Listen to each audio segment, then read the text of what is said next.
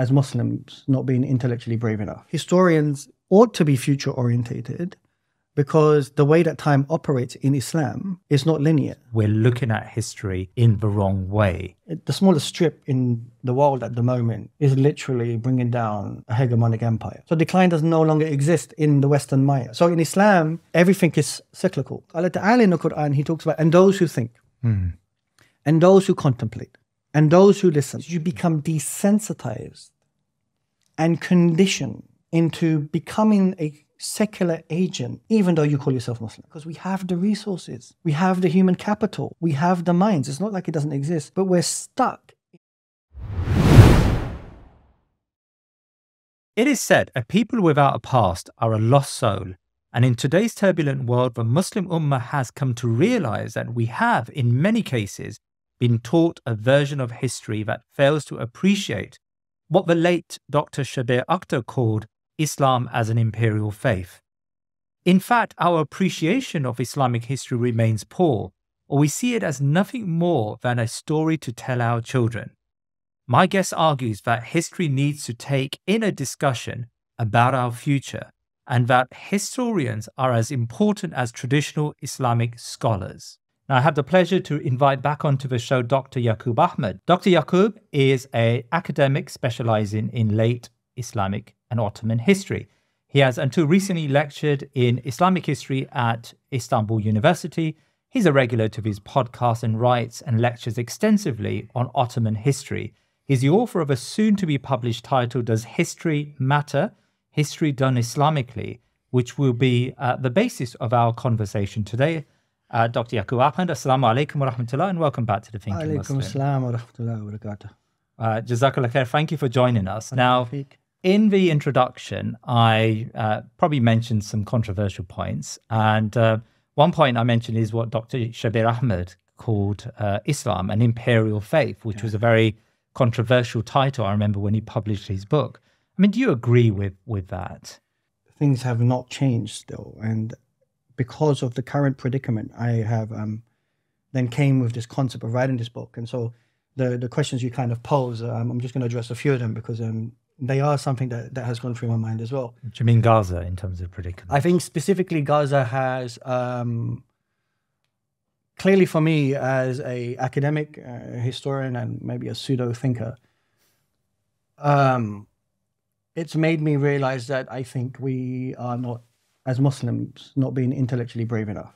I think we have been quite intellectually submissive or passive perhaps. And I think if there is a body, and you know, this extends out prior to Gaza. I mean, there's been what's happened with the so-called Arab Spring and Muslims in various parts of the world. And I think the sort of like solutions that we were trying to provide, if we can call them solutions, have not been sufficient in regards to trying to create a creative third space. It's been very much status quo, solution-orientated way of thinking. And Gaza sort of made me re-examine that because as I was going through the history books, and we can talk about this later, I sort of make the argument that Gaza is Badr-esque in the way that it's been sort of like played out. The smallest strip in the world at the moment, in my mind, for all the hardship it's facing, is literally bringing down a hegemonic empire. Now, how long that will be, Allah knows best. But the idea is that the reason why I say Badr-esque is not just simply because it's a conflict, but because the notion of Badr is to obey Allah, obey the Messenger, and so forth. And the idea of the sort of like nature of the people of Badr, the sort of like characteristics that they display, the sort of patience and against all the odds sort of reality that Badr sort of represented. And not only that, but the sort of like moral after Badr, which is the idea that, you know, that Muslims have an expectation to be particularly upright. So what's unique about that is that it also resonates, and we'll talk about this probably later, about the idea of history rhyming and the notion of Dawood alayhi salam and Jalut.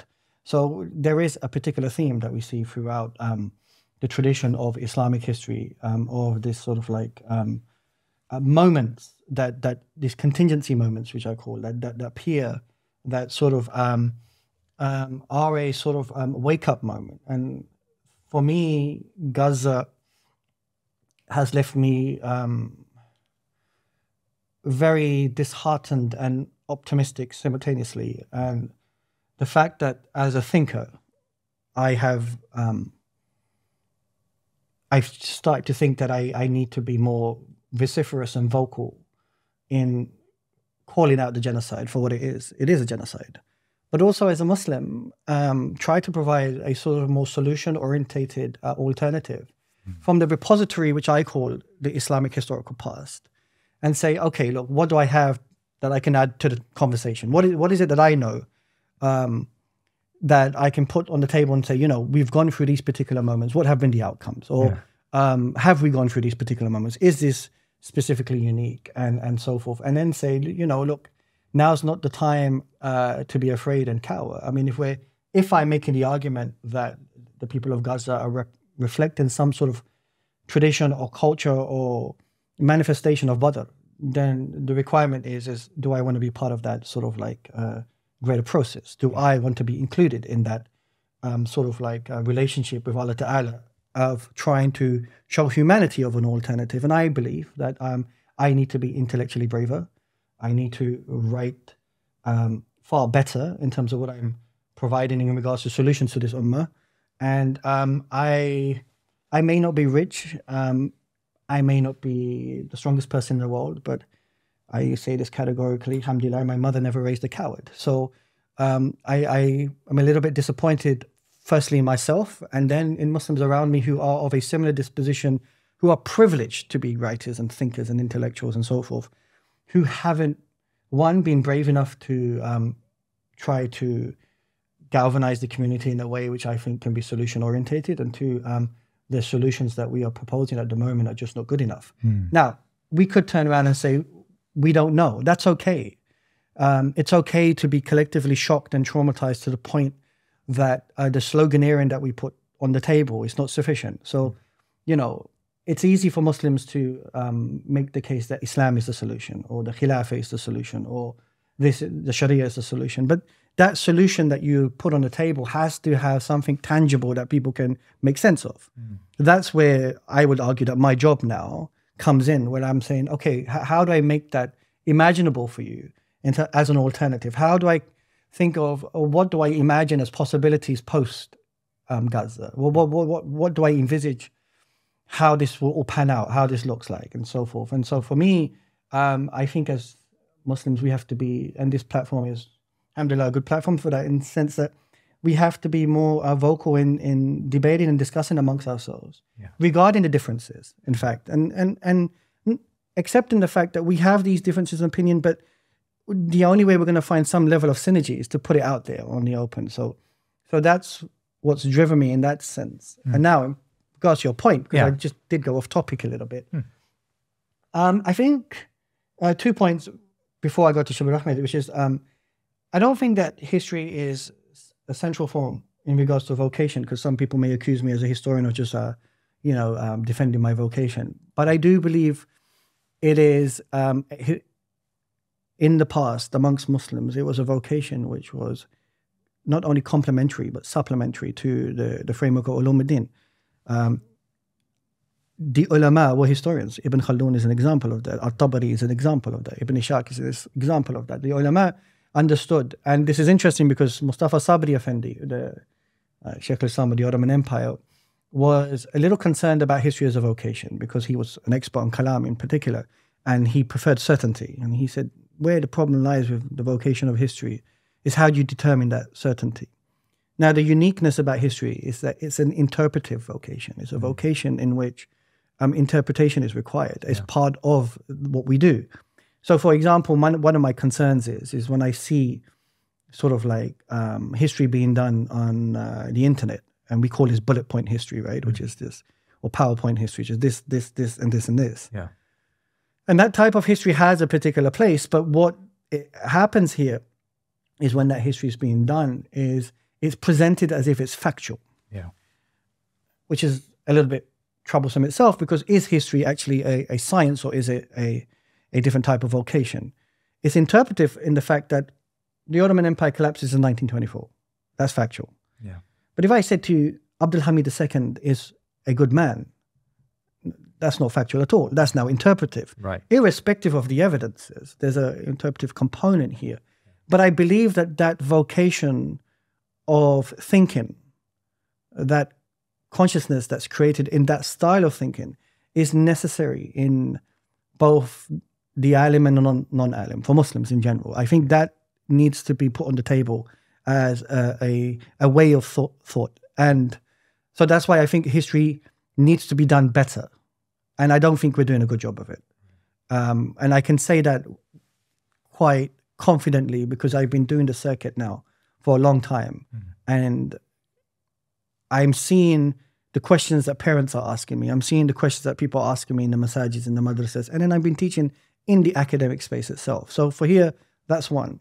The second thing is, no doubt, I believe it's important in that sense. And this is why one of the things I want to encourage is that how do we incorporate that in our curricula in a way that can be informative and move away from this kind of sloppy bullet point way of writing history and make it more in terms of it being thought-provoking.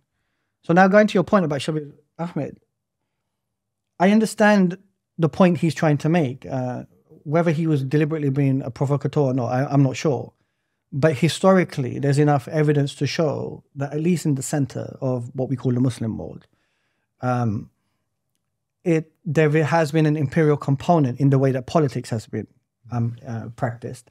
And as a consequence of that, the imperial culture has had a particular manifestation in terms of the various ways that the power configurations, and this would be the power at the top, and you can call this a khilafah for now if you want, or the sultanate, or whatever it may be in any given time, the ulama, and then the ummah as a whole, how this triangle has sort of interacted with each other to sort of like represent the imperial culture. But I wouldn't use that particular term. I think I'm more closely aligned to someone like Yakoob Ahmed in Malaysia, or Armando Salvatore, who's a sociologist of Islam, in which he says Islam historically is a tradition of civility, right? And I think Ahtar calls it adab. The idea that the notion of Amr bin Ma'ruf and Nahy al-Munkar, or even in the Jum'ah, the Inna Allaha ya'muru bil adli wa ihsan, the idea of goodness and justice, the idea of enjoining good and staying away from that which is not, is infused in the culture of Islam to the point that all factions of the hierarchy are compelled to adhere to this general principle. Right. And that principle can be seen from the local village to imperial politics at any given time. And that sort of like recognition that there is a superior canopy, which is Allah Ta'ala, which judges you in this life and the next, has consistently created a civilization of this adab or civility that we can see. And that's then manifested in the arts, in the architecture, in the way that people behave, the morality, the ethics, and so forth. And so the reason why I'm reluctant to just simply talk about the imperial component, because Islam has manifested outside the Ottoman domains, outside the Abbasid and Umayyad domains, outside the domains of Andalusia. Africa is a Muslim continent in that sense. And we can go all the way to stretch to other parts of the world, and we'll see Islam sort of like internalized in that way. And so I like that sort of like conceptualization that they've put forward. Right. It sort of is in agreement with me in the way that when I look at Islam as a civilization, and I make this point because at times I've been disappointed when people have tried to point out that a particular leader was a tyrant or a butcher or so forth. And by doing that, what you do is you sort of make the case that we are no different than anyone else. And I make the case that we are different, actually, in fact, because Islam is different. And fundamentally, Islam manifested over 1400 years. You see a consistency. So yes, Muslims have committed misdemeanors, gone off script and so forth. It's not the point I'm trying to defend here, but by and large, the notion of adab and civility, and I use the Arabic and the English sort of translation, is very clear to see to those who study Islamic history properly. So I would be more interested in saying it like that, if that's okay. In your book, you talk about how historians don't just study the past, but also provide solutions for the future. And what do you mean by that? Well, let me switch the question to you. Do you think we should provide solutions for the future as historians? I mean, I suppose we need to learn from history, of Right. course. But I've never thought about historians as being sort of part of this, and traditionally they haven't been part of this conversation about revival and about the future of the Muslim Ummah. So in that sense, I haven't seen historians to be a central part of that. So when we look at Western historians, that is true.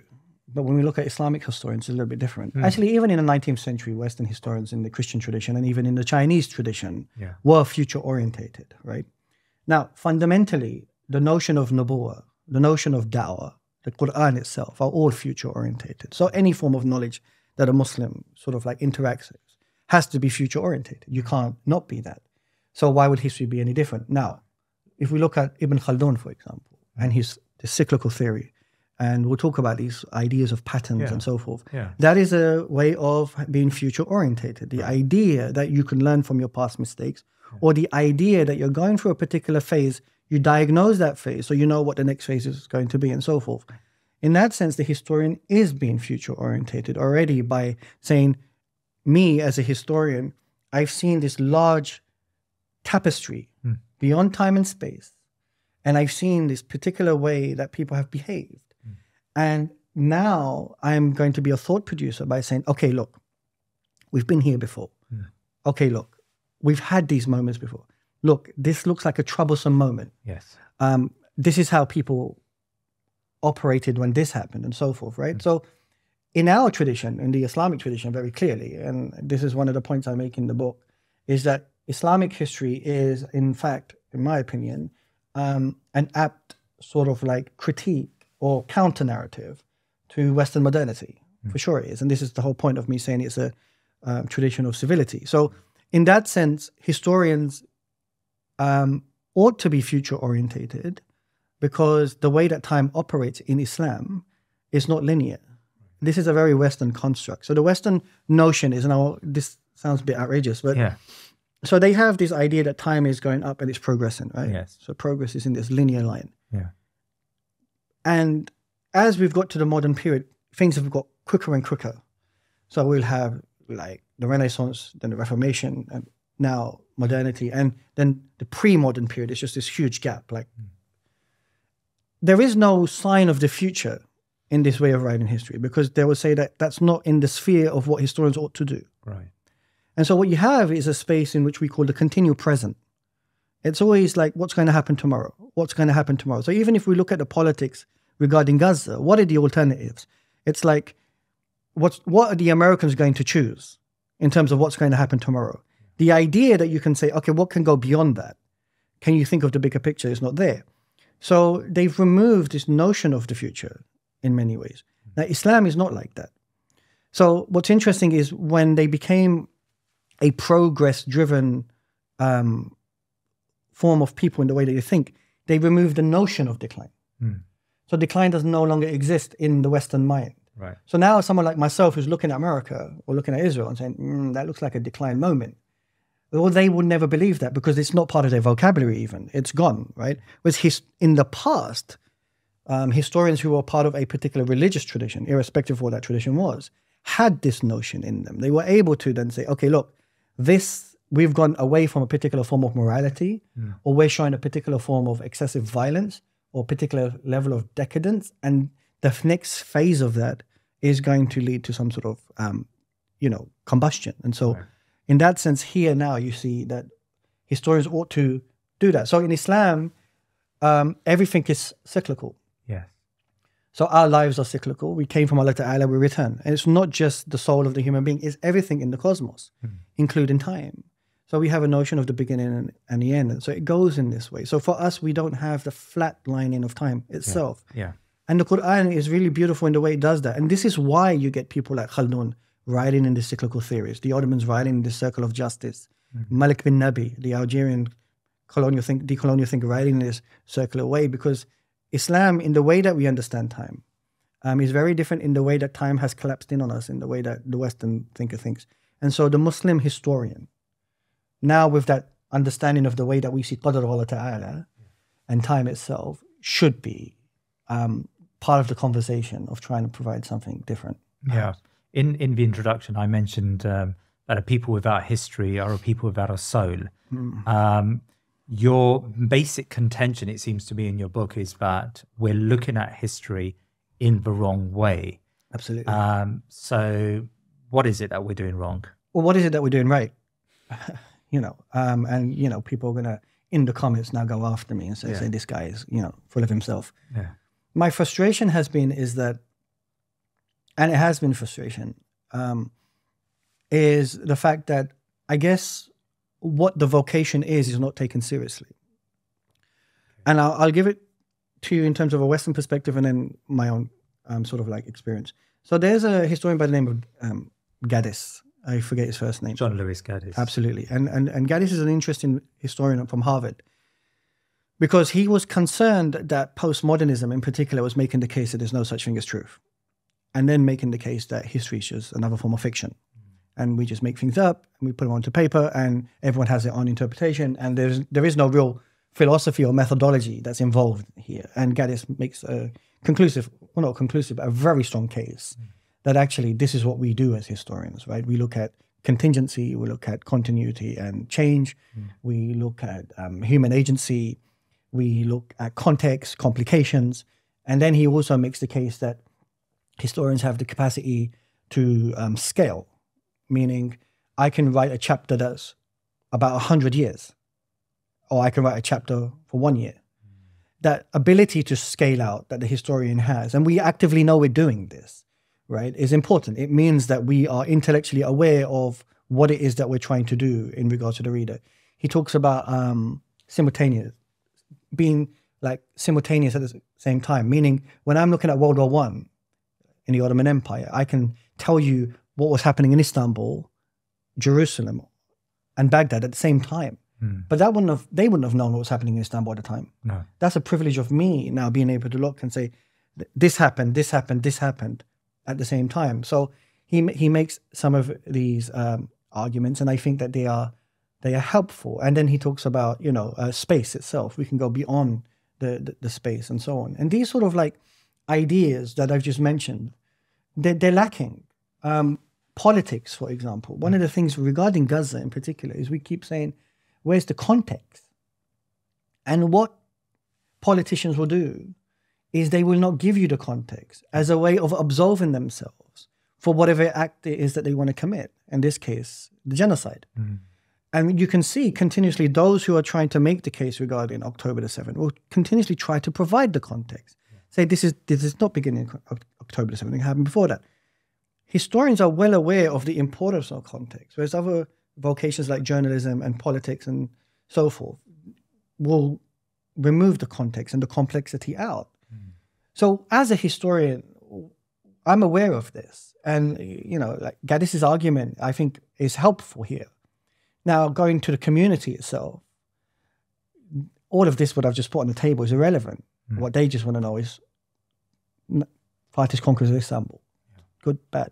Give me the bullet point history. This happened, this happened, this happened. Let me pull up my mobile phone and just list through it. I'm saying that's not what you deserve. Better than that is what my point is. It's not that I think I'm better than that.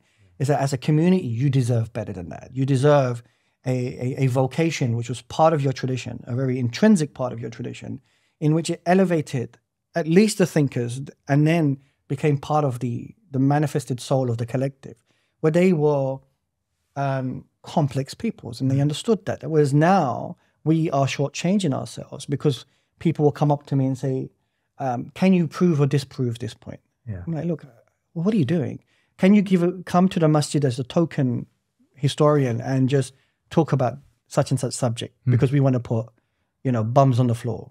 And I feel like it's not just a disrespect in regards to the notion of ilm itself in regards to what we do here. It's disrespectful to the self. Like, why are you asking to learn knowledge in this way when someone like myself is telling you that there is another way of doing this? And so the book is an appeal both to Muslims who are aware of this. Actually, they'll come to many of my presentations and talks and they'll say, what sort of books would you recommend for our children? What sort of curricula do you think we can create? What are the pitfalls of this book? And those are the right questions because they're aware instinctively that this corpus that's been created in this current field is counterproductive to the Muslim experience. They don't feel represented in it. And so there's a demand for it. Yeah. And the issue is the demand has now created a space which can be monetized and popularized. And so the monetization is happening, and it's happening on a very superficial level. And so that's my critique. I never came into this for money. I came into this because I fundamentally believed that this was something that is important to the community. And so this is the conversation. Yeah. I mean, you talk there about, how we're shortchanging ourselves and how the sort of awam, the normal person on the street just wants bullet point history, and you've got these YouTubers who provide them with these quick bullet point histories, and you take out a lot of the interpretation and the conversations around history, and we just want to know black and white, and I think that's probably quite true. However, are you not being a little bit idealistic when it comes to how the ordinary man or woman needs to view history? I mean, I would imagine people in your trade, academics, would have those tools and would study and would do PhDs like you and fine tune their approach to history. But the local guy down my local mosque, he's not got the time to study that level of history. He just wants to know the basic facts and how that's going to impact him and maybe, yes, right, how that's going to help him for the future. Are you calling for an intellectualization of the Muslim ummah to that level? Before I answer that, do you think I'm being idealist? It's a question I ask myself about many disciplines, actually. How much should the ordinary person know about political science, or how much should the ordinary person know about sociology, or whatever it may be? I mean, that's why we have specialisms, and that's why we go to people with specialism. Or maybe we get a glimpse of how much does someone know about usul al-fiqh, right? The ordinary person probably doesn't need to know too much about usul al-fiqh, but maybe an appreciation would be great. That didn't answer the question, though. No. Do you think? I'm not being offended. I actually want to know, because I'm trying to listen to this. In terms of this conversation. Yeah. Would you, in your interaction with people, in the way that history's been done? I feel uncomfortable being on the other side of the question. This is we're brothers here, and like I said, I think we need to open up a headspace and trying to be solution driven. I think it's difficult, surely, Yakoob, for, people have finite bandwidth, they've got finite time, and some people in the academic space or in the pre-academic space, university students will certainly have a greater appreciation of the tools and the conversations that you're immersed in. But I just wonder whether, the guy down Al-Jalal Mosque, it's not named after me, but Al-Jalal Mosque, my local mosque, would really have the time and the bandwidth to do that. This is a conversation that I've had before, because I've been doing the circuit for 10 years. And it's not something that I say I'm not doing anymore, although I am saying that I'm not doing podcasts anymore. This is your last podcast. There's one more to come, and then that's it. I'm out. But and I'm sure in the comments they'll be like, "Yay, this is great! Get him off. What does he know? He's not a real historian." So I'm not against the idea, and I'm not trying to be a purist in the sense of, saying that everything has to be high end. So, and that's in all walks of life. Whether you want to just go to your local chicken and chip shop, or whether you want to go and have a proper meal. Chicken cottage. Absolutely. Yeah. But the point is, however, that the concern I have, and this is what I'm raising here, it's not the idea that people don't have the right. I'm making a point by using this platform to tell those who are doing what they're doing, that one, at times, what they are doing is a little bit problematic for me, because they are not being careful with the examination of the ideas they're putting out there. They are being at times quite flippant. Right. And we as a community have become wonderful consumers of information. But the production of ilm is not at the same equivalent. And as a Muslim, this idealism, now if we're going to use that word, and it's not something I'm offended by at all, I think there is something in Islam that encourages the idea of knowledge production, knowledge internalization and da'wah to continuously be a manifestation of improvement. Mm. And so for me, it's not simply a job of facilitating the wants of the consumer market, which I will call, of what Muslims think is the order of the day. My job is to also educate and tell them what they need to know. True. And here, this is what I'm doing. I'm saying, if you want to have a slapstick version of history for 20 minutes, that's fine. But understand that's what you're getting. Yeah. That's what it is here. So don't be then posting up on WhatsApp groups like, as pseudo-intellectuals that you've understood the collapse of the Ottoman Empire. You haven't. And so here is what someone like myself is trying to encourage in the community, which is what you're getting is baseline. But there is something that can be done that's better than that. Right. And so what I want in our community is those who are studying political science, those who are studying journalism, those who are doing fiction and so forth. When you see this, this is ingrained in Western culture. When you're reading Lord of the Rings, Tolkien is a history specialist. C.S. Lewis is a history specialist. When you're reading Dune, he was a history specialist. Even when you're reading Orwell is a well-read individual regarding the history of his people. Right. That is in the culture. That is manifested within a particular... Now, you can say that's just amongst the elite class who are writing, but no, because everyday people in Western societies are engaging with those works, which means that it filters through. And so for me, then, the complaint is that we need to do something better than that. And that aspiration, which may not be possible by me or in my lifetime, is still an aspiration I hold for Muslims. In terms of their knowledge production. I think if we want to get the type of change that we want in the world right now, then we are going to have to stand up and be counted and say that what we've been doing is just not good enough and we can be better. By doing that, you have to set yourself higher standards. And that's what I'm trying to propose, perhaps. But I'm in no way trying to say that from time to time. And look, I'll give you even more of a worrying concern I have, because nowadays people are using artificial intelligence as a way of taking their history on board. And that's concerning for me because I just told you it's an interpretive vocation. So they're taking AI history as being fact, when in actuality, that's not what history is.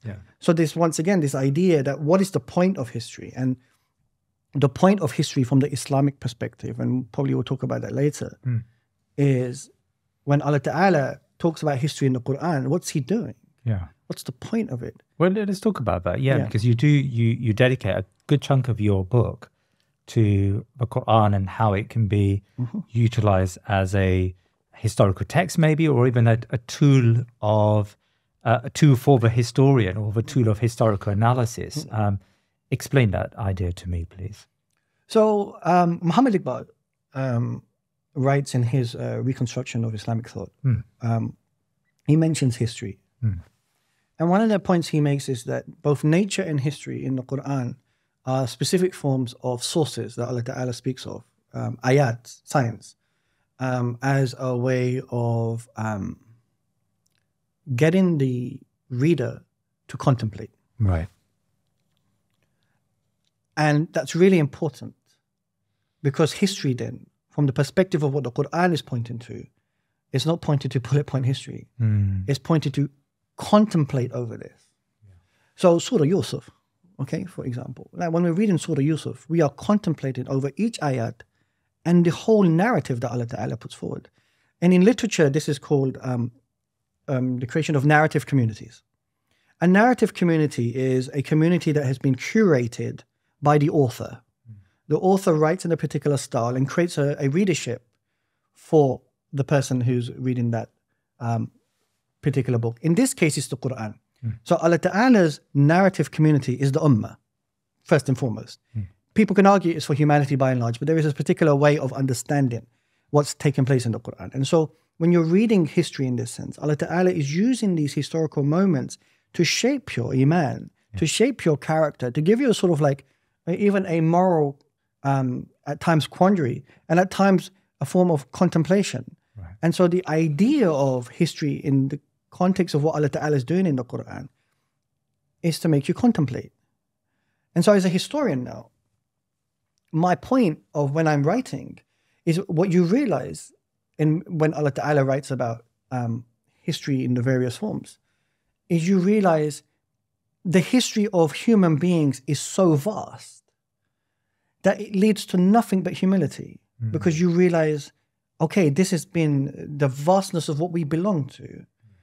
And then you realize, but that requires a clarity of the knowledge giver to appreciate what's taking place here. And so when I'm reading about, whether it's the French Revolution or what happened to the people in Hokkaido in Japan, to the transatlantic slave trade, there has to be a moment in me as a human being who has to try to put myself in those shoes and go, okay, wow, what's going on here, right? That's the point. And the Quran is beautiful because, look, Allah Ta'ala in the Quran, He talks about, and those who think, and those who contemplate, and those who listen. Yeah. So the Quran is naturally addressing your aqli perspective, your reason, your rationale, right? It's actually encouraging, and we were talking about the awam, but look what the Quran is doing. Yeah. It's trying to elevate people by trying to change them into being contemplative people, the ones that think. And Allah Ta'ala even creates layers to this, the Muslim, the mu'min, the muhsin, right? In that sense. Now, so you're reading this, but Allah Ta'ala is moving your emotion. It's moving when you read Surah Yusuf. It's moving when you read Surah Maryam. It's moving when you read Surah Kahf. It moves you. What's interesting here is your emotion is not a weakness. It's part of your disposition. And in fact, imagination is part of your thinking faculty, because it's a unique faculty of insan themselves. It's we as human beings who are imaginative. You don't see cats and dogs being imaginative. The idea of being able to exercise your imagination with your rationale is what moves you. That's what the historical narratives are doing in the Quran. That's what we should be doing. And that, going back to the previous point, is not what we are doing. We are, and this is why I say we're shortchanging the Muslims to some degree. And this is why I'm trying to engage in a conversation at least, for the next generation perhaps, to say, would you be willing to engage with the points that I'm putting on the table? This is not an attempt to belittle anyone, but just say, look, this is my frustration because this is what I've been doing. And would you be willing to do the same? Ibn Khaldun, you talk about Ibn Khaldun in your book, and you've mentioned him in today's podcast. He's maybe a polymath, but someone who certainly knows history and talks a lot about history. Why is he so important an individual for us to be engaged with? So there has been, I was watching a Facebook video a few weeks back where there was a critique by an Arab scholar making the case that Ibn Khaldun hasn't written anything substantial in regards to his history works in comparison to Muslim scholars before. Yes. Although I would say that Ibn Khaldun sort of like streamlined them out. But what he did do is he created a particular methodology of how history ought to be done for Muslims at that time, right? Which was very unique. Really? Nobody had done that before. He made the case for the importance of history being a discipline and a vocation. And he made the case of the idea of why we need to study the nature of human beings. What's the point, right? And then the idea of, as human beings, being civilizational. And in that sense, his critique at the time of Muslim scholars was based on the fact that he would say, for example, that sometimes Muslim scholars are not checking the facts correctly. Sometimes certain scholars, it's clear that they didn't have the ability to check these languages. Some of these scholars have used a particular language which is indicated in a form of exaggeration. He wasn't questioning their sincerity, but he was making the case that these are particular methodological problems that can exist in the corpus of the work that we have created as Muslims. So he's not absolving us and creating this rosy picture, right? Now, where today the issue may be is the fact that Khaldun may not have been able to anticipate ideologies of the contemporary period, the ideas of Marxism, the ideas of post-colonialism, the idea of decolonialism and so forth. But these do have problems in them themselves. So one, Khaldun very clearly sets out in his main muqaddamah, the first chapter is on history itself and its importance. And he makes the case there's two types of history. There's the shallow history and the deep history. And he says that, we should be focusing. He goes, there is a need for shallow history at some space. For YouTube history. Yeah, and look, I'm sure they're going to get the most hits, right? But then he goes, but, those who are practitioners in this field should be orientated towards a more deeper form of history writing. Yeah. And then obviously everyone knows Khaldun's theory, which he establishes about the cycle of rise and fall. Tell us about that, the cycle of rise and fall. So Khaldun is of the opinion at his time of making an assessment that all states, and he was looking at particular North African nomadic states, but his theory can be stretched out to looking at the nature of all peoples in terms of how they start as, a sort of like in the beginning, there's a particular vigor of a particular idea that emerges, and then there becomes a particular strength from that, and then there's a particular level of, we become sedentary, and then a particular level of corruption, and then it leads to a cycle of collapse. And he tried to estimate the idea of this is between 111, 120 years each state. That's the longevity. Now, what's interesting is actually time is a variable that we cannot make sense of. That's in the realm of Allah Ta'ala. We all know this. And the reason why this is important is because when we're now looking at Khaldun's attempts to try to make the case of particular stages, states or civilizations go through, you can then see that he's not off the mark at times of making these particular diagnoses. And he's not wrong, because the human being, the average human being, is you're born, you're fit, you're healthy, you grow up, you're at your strongest point, then you get older, weak, and then you die, and so forth, right? So that's the cycle of the average human life. Yes.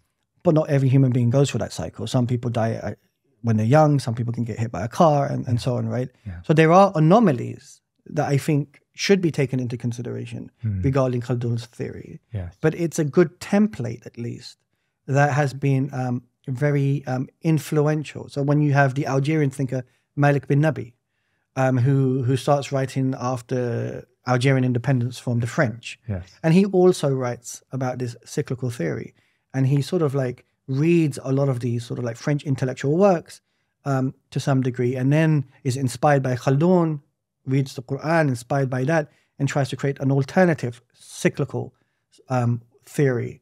And Malik bin Nabi says the same, that the first group of communities, when they're at a spiritual level, they're at the most vigorous level, and then they get to a rational stage. And then after the rational stage, he would call the material stage, where people become individualistic. And once they get to that individualistic moment, that's when we start to see a sort of like tanking of a particular civilized force. Now, the difference between Khaldun and bin Nabi is that civilizations may have a longer stretch. So an example, the Umayyads are part of the Muslim civilization, and it continued with the Abbasid civilization and the Seljuks and the Ottomans. The British and the French were part of a Western civilizational bloc, you can say, even though they were competing, and then it was taken over by the Americans. Whereas Khaldun is talking about states themselves, the Umayyads, the Abbasids, the Seljuks, the Mamluks, right? So here you see that states may have a longer shelf life, whereas civilizations, because the baton can be passed on, can have an extended shelf life in that sense. And so this is the point that they're trying to make. You also talk about how good Muslims, in inverted commas, make good historians and maybe make good producers of knowledge. What is it about Islam that gives us that sharpness? So the case would be that a good Muslim who's internalized the sort of like Aqidah of Islam and placed that within their knowledge production. So one of the biggest arguments I've made in the book, perhaps, is that our works don't have Allah on the page. And I see that as a egregious crime, perhaps. Any historical, you got Francis Fukuyama behind you, any book you read, whether it's written by a Muslim or non-Muslim, it's not giving you any indication of your salvation. It's not giving you any reflection of the one that created you. And this is problematic because, look, so for example, I've mentioned Surah Alaq before, but here I'll use it in a different context. When Allah says, Iqra bismi rabbika allazi khalaq, khalaqal insana min alaq, Iqra wa rabbukal akram, allazi allama bil kalam.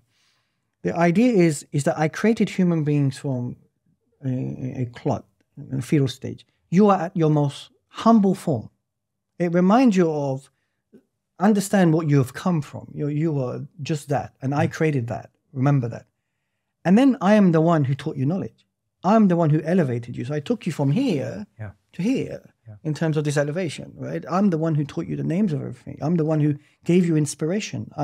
It's because of you, because of me, you have thought in the first place. And so imagine that the one who created you and the one that taught you knowledge and the one that gave you thought and the one that gave you life, because that's what he's speaking about here, is the one that you ignore in your knowledge production. It just irks me that that's not, and you've heard me in conferences complain about this, because my argument is that the sum totality of the knowledge that you produce, which is devoid of this central component of what it means to be Muslim, is missing. And so naturally, in your intellectual capacities and even in your soul, Allah Ta'ala becomes invisible. And if he's invisible on your paper, and then it's invisible for people now in the secular realm to see him outside, then where is he? And why do people do this? Well, the secular worldview doesn't give the permission to Allah to exist. That's the point. Yeah. Like me as an academic, right? If I imagine started off writing as a Muslim, like Ibn Khaldun, like Ibn Ishaq, and started centralizing Allah Ta'ala on the paper and saying my whole objective, the main purpose of knowledge is for the one that created me. And my main purpose of knowledge is regarding my salvation in relation to this. And the way that I ought to write history ought to be in a way that can help me be connected to that or understand that or be attached to that is missing. Then even if I'm writing about the Sharia, fiqh, ulama, khilafah, but where's the one that created me? He's not there. So it still becomes an abstract exercise, right? Yeah. So when in Hadith Jibreel, Rasul is asked, what is ihsan? Yeah. He says, ihsan is that you can see Allah, even though you can't. And he can see you always. So where's the ihsan in my work? Where is the visibility of that? And so what happens, and people don't realize this, is you become desensitized and conditioned into becoming a secular agent, even though you call yourself Muslim. And that's a problem. And that's a very harsh position I'm putting on the table, because every Muslim scholar now is going to have a go at me on this. Yes. But my argument is that even though what we might be writing is profound, it's still the lowest form of knowledge, because the highest form of knowledge should be one of attaching the human being to the one who created them. Right? That's the objective. So a Muslim scholar now, and this is going back to your question, because I had to qualify that, is the one who's orientated with their knowledge production with that in mind. And so what happens is then when you're writing, you're aware that because you're accountable in the eyes of the one that's created you, you are extra careful in the way that you produce your knowledge. You're extra careful of your footnotes and your language, and you're extra careful in the way that you carry yourself. The idea of arrogance and hubris is not acceptable. And we are doing this as Muslims. We will talk about Muslims of the past in very flippant ways. These are not people here who can defend themselves. So we'll go, oh, Khalid bin Walid, you know, he did this, did that. No, what are you talking about? We're not sitting at a pub having a conversation. These were people who did magnificent things for Islam. They're human beings. They've made mistakes. And there should be a particular decorum in speaking of them, because on the day of judgment, when those people say, Dr. Yakoob, forget the doctor, Yakoob spoke ill of me, and he put it on paper for people to read until the end of time. What sort of defense do I have for myself? Yes. So in that sense, the Muslim who truly understands in totality what the point of ilm is, and ilm is dawah orientated.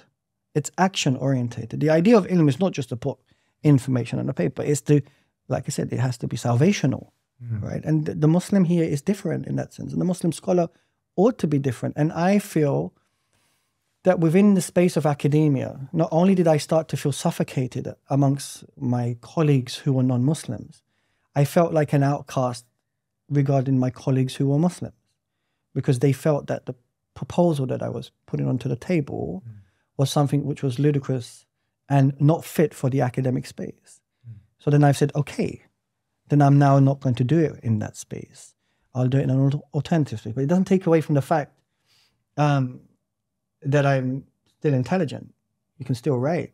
So this is the third space I'm talking about, which is, how do you do that? And one of the ways you do that is you have a good grasp of Quran and Sunnah.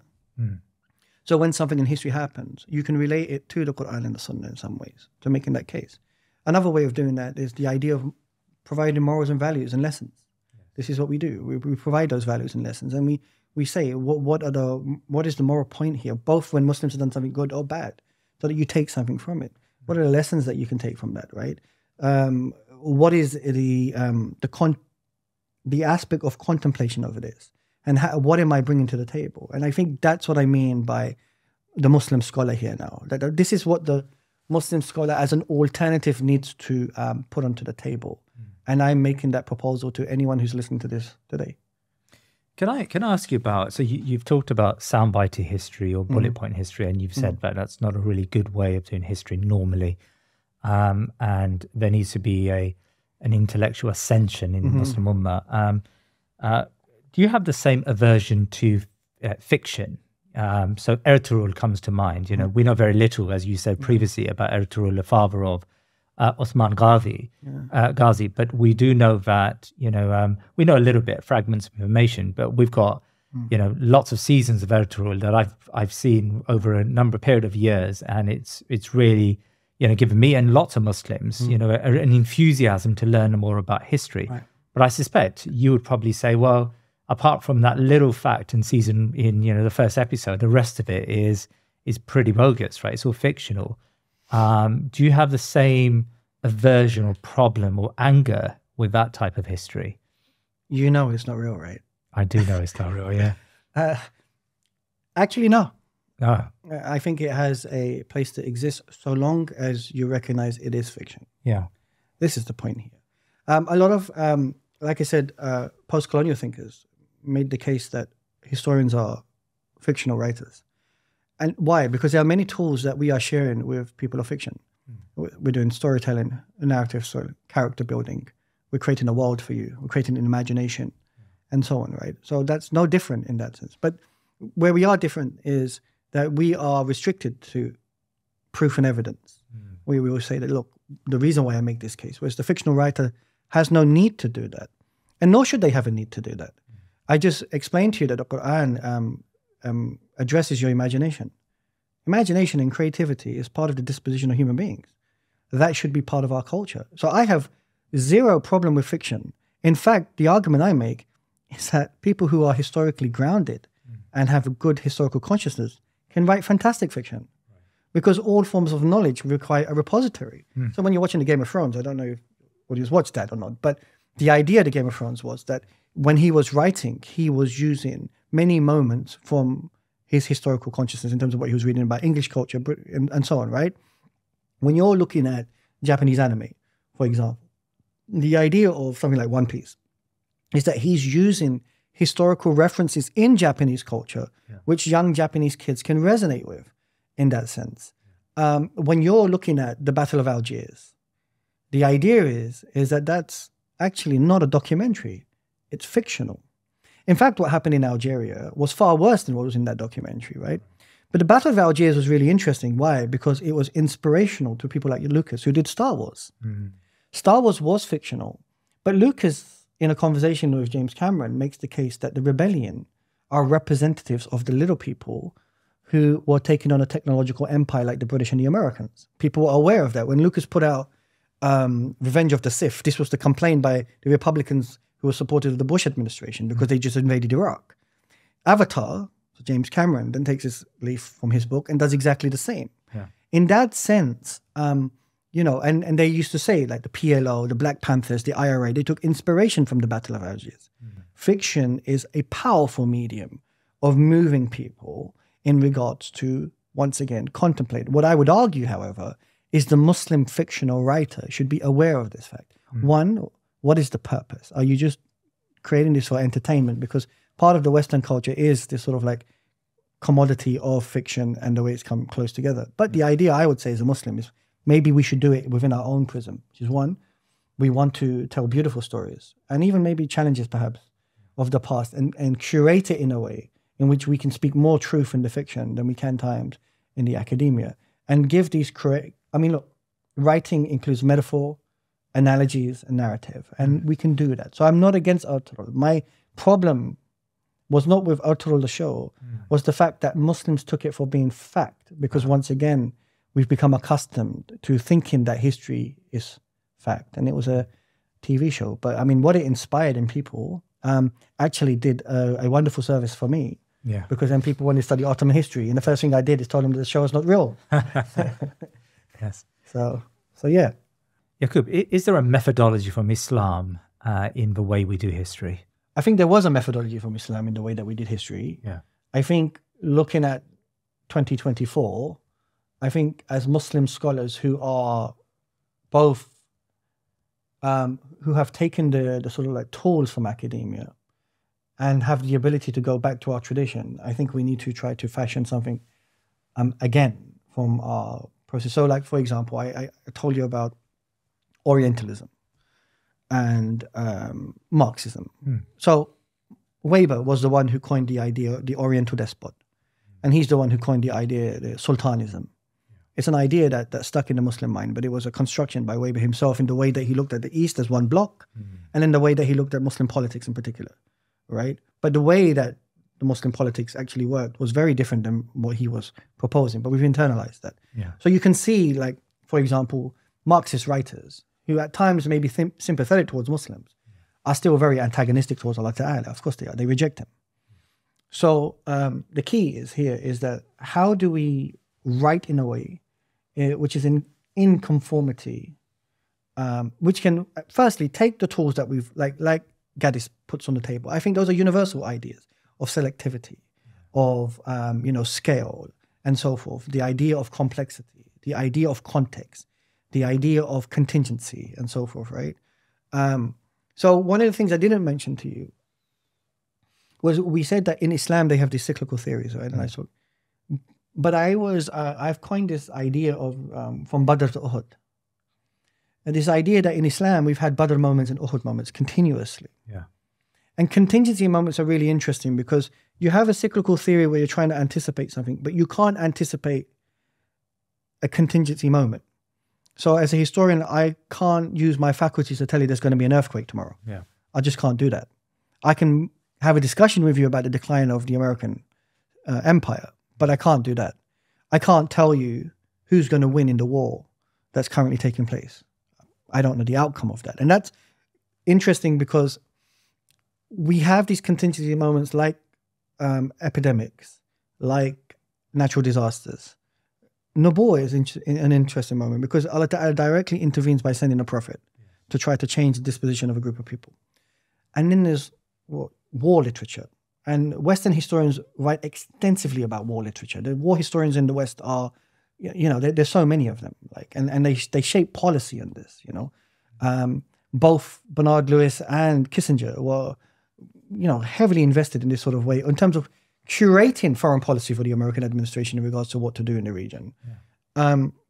And what's interesting about war is it's a culmination between the qadr of Allah Ta'ala and human agency, to the point that we really don't know what the outcome is going to be, right?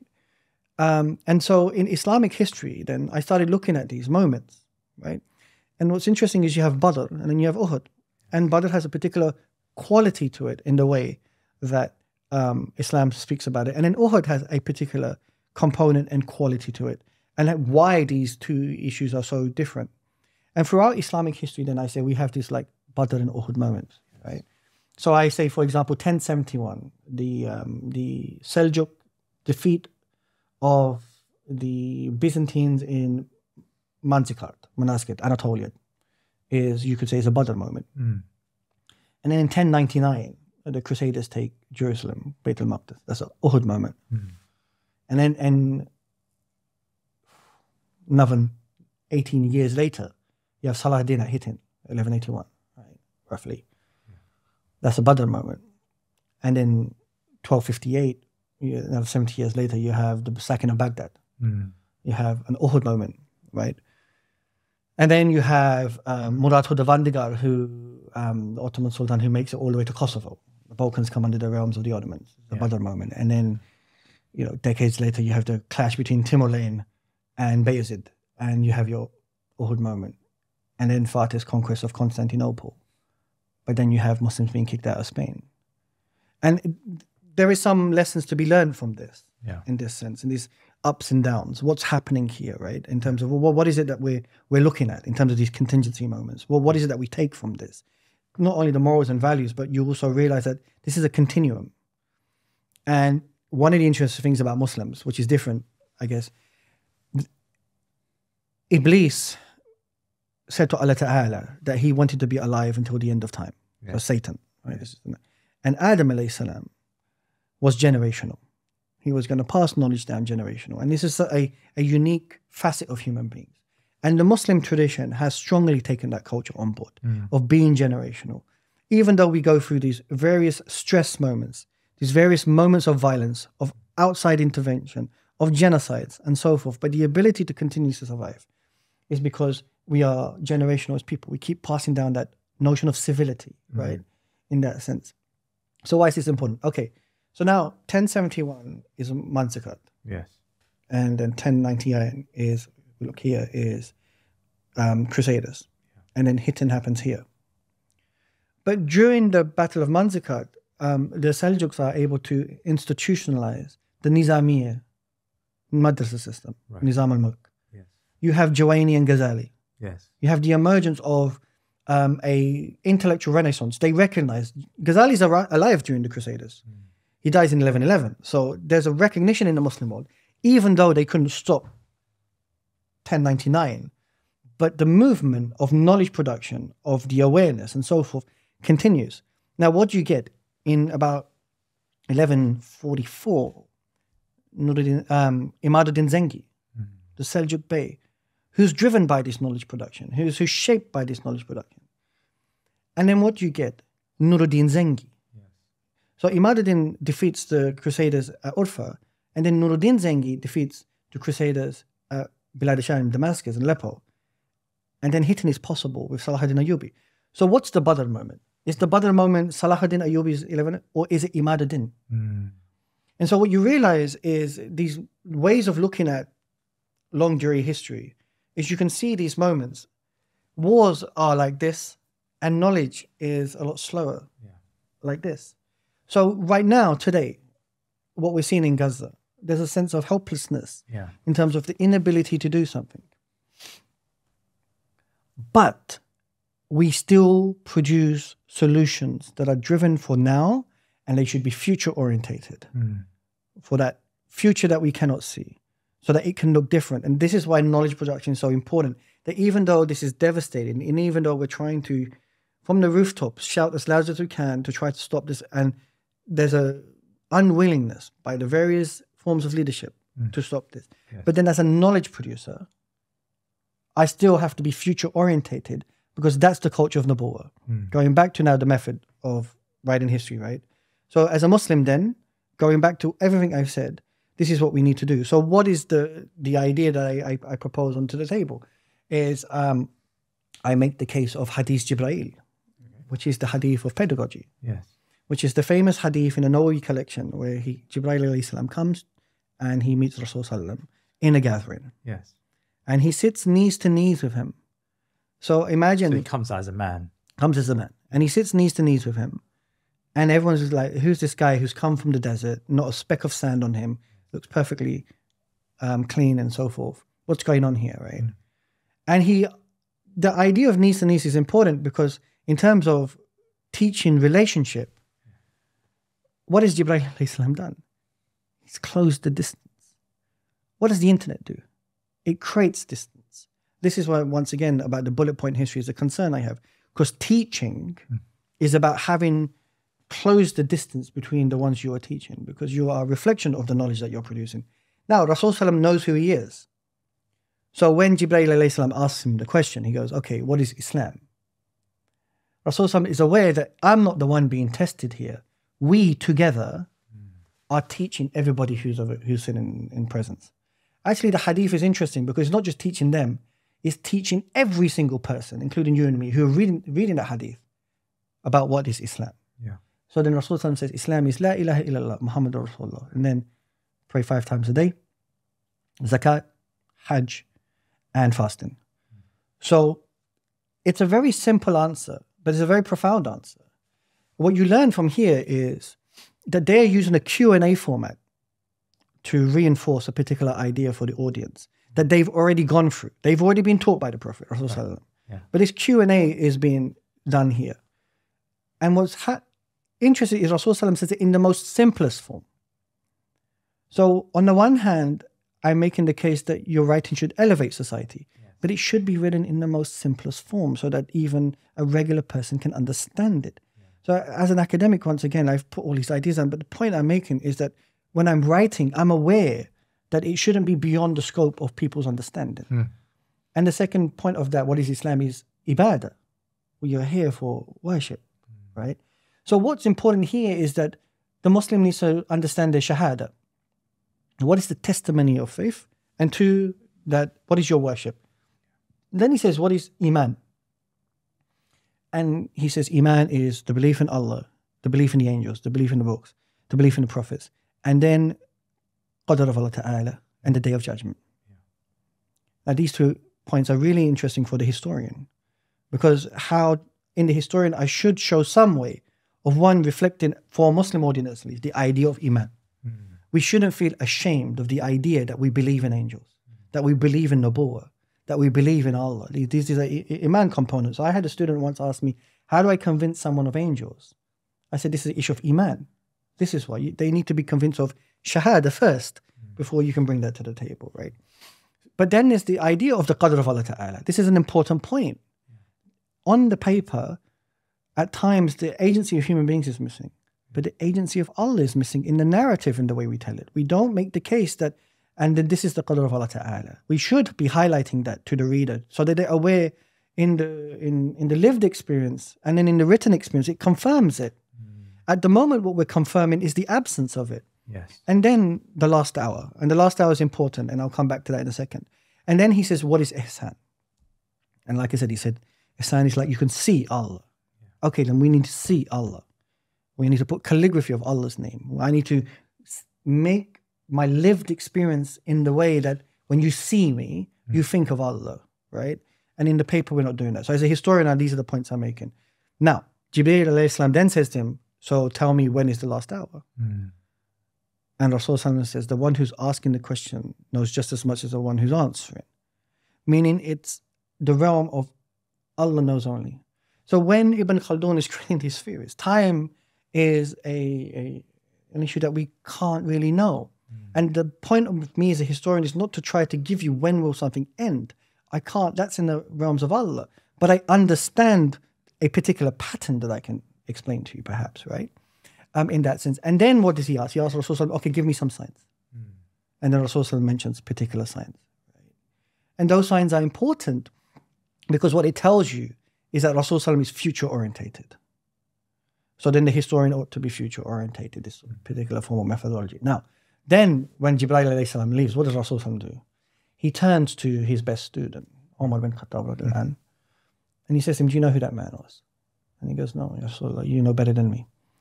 He did the Q&A. He asked him a question. And he asked him the question in an environment of absolute confidence and interaction and love. And the humility of Umar bin Khattab. He says, I don't know, you know better. And then he's Jibreel alayhi salam. And they didn't turn around, everyone in the room, and go, what are you talking about? They went, okay. And so that hadith itself, in terms of methodology, tells us a lot about how the Muslim ought to start to curate their knowledge production as a historian perhaps, in terms of giving meaning to Muslims, because this whole hadith is known as the sort of like the mother of Sunnah, understanding it. It's sort of the heart of how we produce knowledge, why we produce knowledge, what's its purpose. And so I think this is what Muslims ought to start looking at, their own tradition and how it tells us and informs us about how we're producing this knowledge. And so this is what I want to do. I want to put Allah back. And it's interesting. What is Islam? Allah is at the center of it. What is Iman? Allah is at the center of it. Or what is Ihsan? Allah is at the center of it every single time.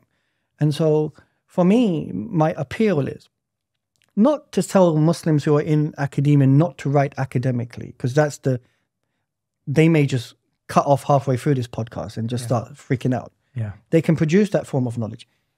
Just, it's Hudaybiyah, for example. When the Treaty of Hudaybiyah was done, and then they said, why did you put Ar-Rahman in there? Take it out. And Rasul says to Ali ibn Talib, okay, take it out. And he goes, no. Why? Because Ali ibn Talib and the Muslims understood what that meant. Just like what Western academia does. They understood that by taking this out, by extracting this, you are making the creator invisible. And then he says, take out the word that you're a messenger. We don't accept that. Now, Hudaybiyah was a contract, if you can call it, but it was a temporary measure. But knowledge production is permanent. So the Muslims who were frustrated by that, I agree with that sentiment, that you can write your books in academia and so forth, but there has to be equally a culture of knowledge production from our printing houses to our syllabi, to our curricula, to the way that we teach that's centered on this type of intellectual tradition. And that, for me, is not at the same level. And it's frustrating because we have the resources.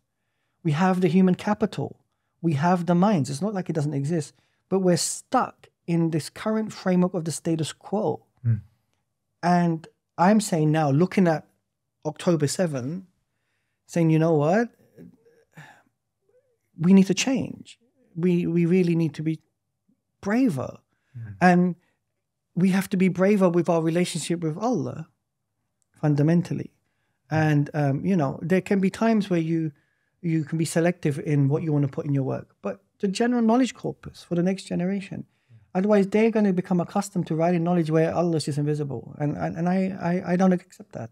And I refuse to accept that. And so for me, the highest form of bravery then is not the critique of Western academia or the critique of colonial studies or the critique of it's the egregious crime of not allowing, not permitting Allah.